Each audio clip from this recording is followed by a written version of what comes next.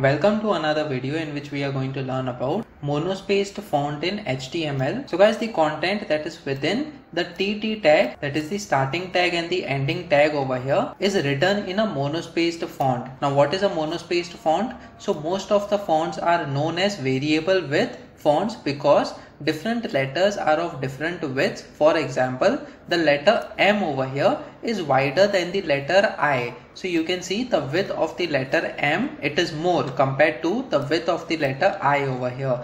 Now in a monospaced font, however, each letter has the same width. So this we are going to check with the help of examples now. Now guys, remember that the TT tag that is used for the monospaced font in HTML is being deprecated, and we must use the KBD tag if we are using the HTML5 version. So let us check this with the help of examples now in the VS Code. So what we will do is we will have a paragraph with the P tag over here, and we will say this text is monospaced. So over here we have this text is monospaced in this paragraph. So this is one statement inside the paragraph that this text is monospaced in this paragraph. Let me just save this file now and try reloading this page.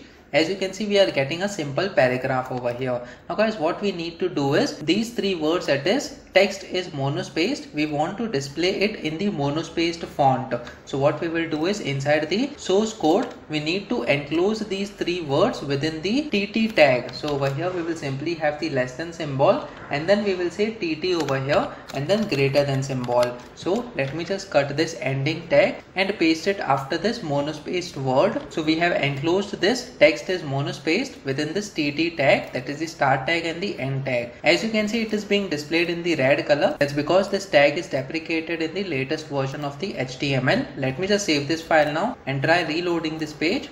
So as you can see, the appearance of this text is monospaced is different compared to the other words in the same paragraph over here. All the characters of this text is having the same width now. So guys, basically even though this tag is deprecated, but still it is being supported in some of the latest versions. It is better to use the latest tags over here, and that is what we have the KBD tag for. So basically this is another tag in the HTML5 that we can use in order to have the same functionality similar to this TT tag. So I'll just remove the TT tag over here and we will say KBD in this case. So when we type KBD, so as you can see, KBD is being suggested by the VS Code. I'll end it using the greater than symbol and then cut this ending tag and replace this TT tag with the ending tag of the KBD. Let me just save this file now and try reloading this page once again.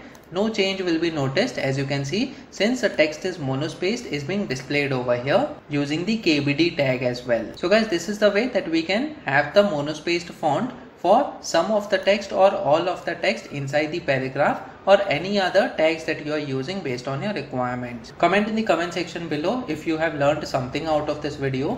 Please make sure that you like this video so that it reaches to more people, and subscribe to this channel so that you get the notifications on upcoming videos as well.